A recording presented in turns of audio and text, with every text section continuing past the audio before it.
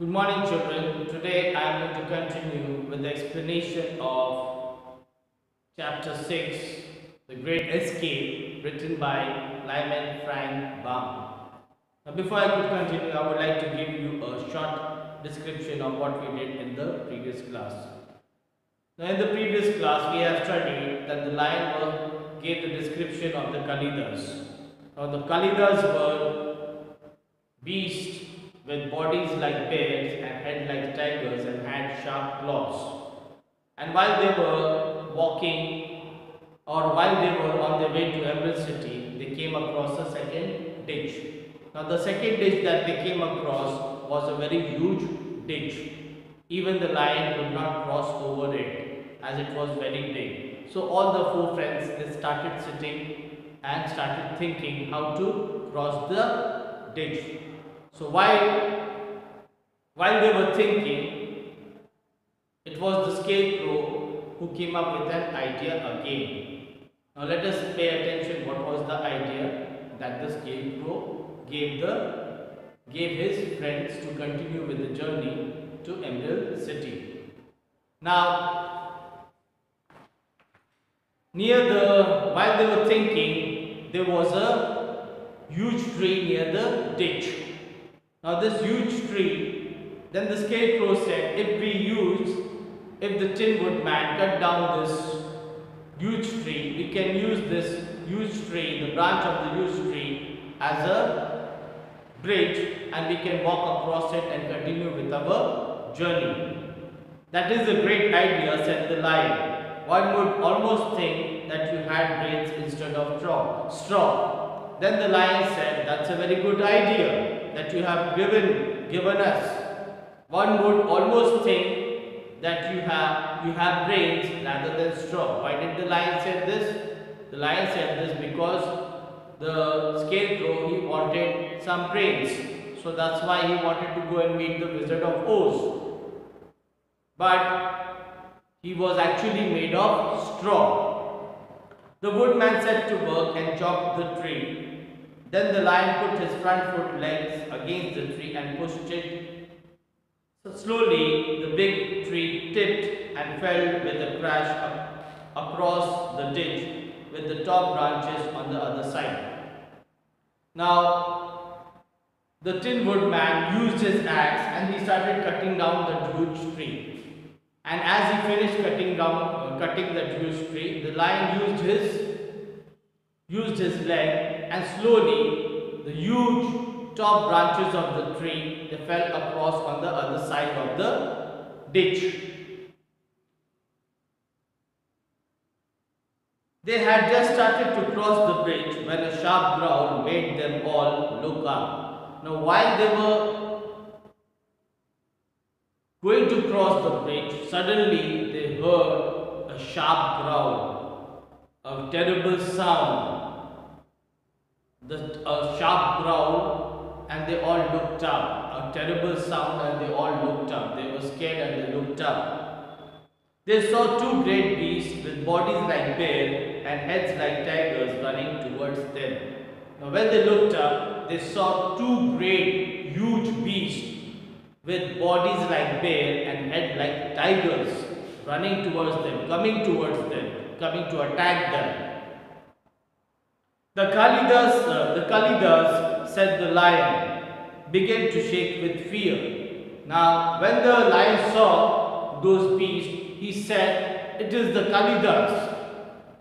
He told his friend, it is the Kalidas, and he was shaking with fear. He was scared of the Kalidas, as we have read in the chapter before, that the lion was very scared of the Kalidas. So, when the lion saw the Kalidas, he started shaking with fear, and he told his friend to stand behind him, and he stand behind him. He told his friends to stand close behind him. I will fight them as long as I'm alive. Then the lion told all of his friends, you will all stand behind me, and I will fight these Kalidas as long as I'm alive. Now again in the story, he is being called the cowardly lion, but now again this lion is showing some kind of bravery. The lion turned to face the Kalidas and set out a loud and terrible roar out of fright. Then, as his friends, the Tin Woodman, Dorothy and the Scarecrow stood behind the lion faced the Kalidas and set out a loud roar in fright, a loud scary sound in fright. In fright, he was scared of the Kalidas. So when the Kalidas heard that loud roar, they also stopped. They were also surprised and they were also stopped for a while.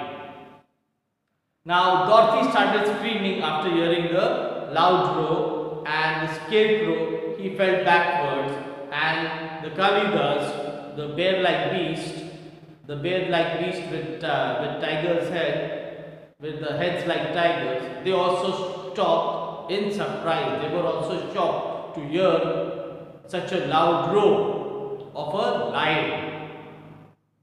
The Kalidas stopped and looked at the lion in surprise, but seeing they were bigger than him, they rushed forward and began to cross the bridge.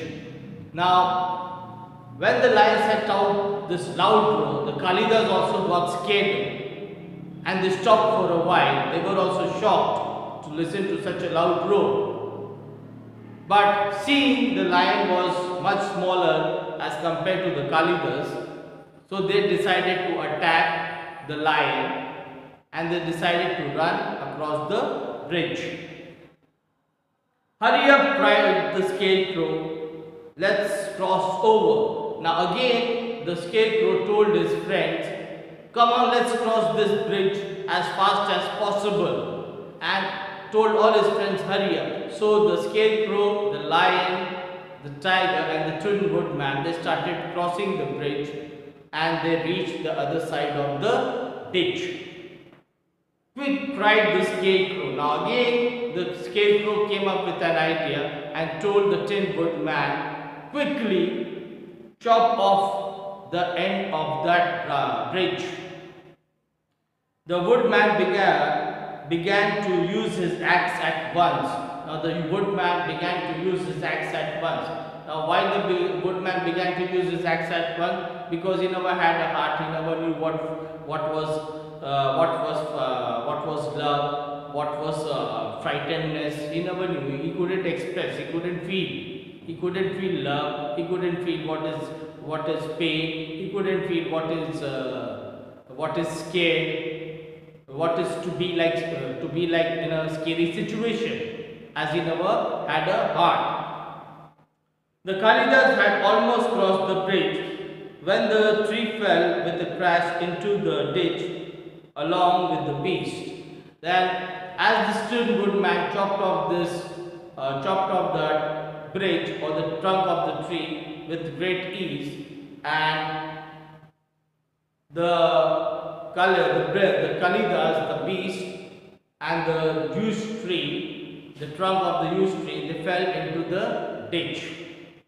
"Well," said the lion, drawing a long breath of relief, "those creatures frightened me so badly that my heart is still beating." Now, after the beast, the Kalidas, and that huge trunk or the branch of the tree fell into the deep ditch, the lion started breathing, started relaxing. He felt some kind of peace and relaxed. But he was also scared, and due to that incident or due to that event, his heart was beating very fast. Why was his heart beating so fast? His heart was beating so fast because he was very scared of the Kalidas. Due to that, his heart was beating very fast. "Ah," said the Tin Woodman sadly, "I wish I had a heart to beat." Then suddenly, in a very sad way, the Tin Woodman said, "Ha, at least you have a heart. You can feel what is love, what is frightenedness, what is hurt. I can't feel anything because I do not have a heart." The four travelers kept walking until they could see a yellow brick road and green meadows on the other side of a broad river. Soon they saw delightful country before them. Now, the four travelers, that is the Dorothy, the Cowardly Lion, the Scarecrow, and the Tin Woodman, they continued with the journey, and then they could see the yellow brick road and green meadows, the green plants, the lush greenery meadows and plants all around them. On the other side of the broad river, there was a broad river. Soon they saw a delightful country before them. So soon they saw a delightful country before them, a countryside before them.